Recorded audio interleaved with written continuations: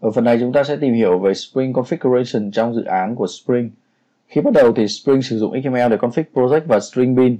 Sau đó thì Java giới thiệu annotation từ Java 5 và Spring đã đưa thêm annotation configuration vào để cho phép lập trình viên có thể có thêm một lựa chọn khác để cấu hình. Từ Spring 4.1 thì Spring cho phép một loại cấu hình nữa là Java Base hoàn toàn không sử dụng XML configuration.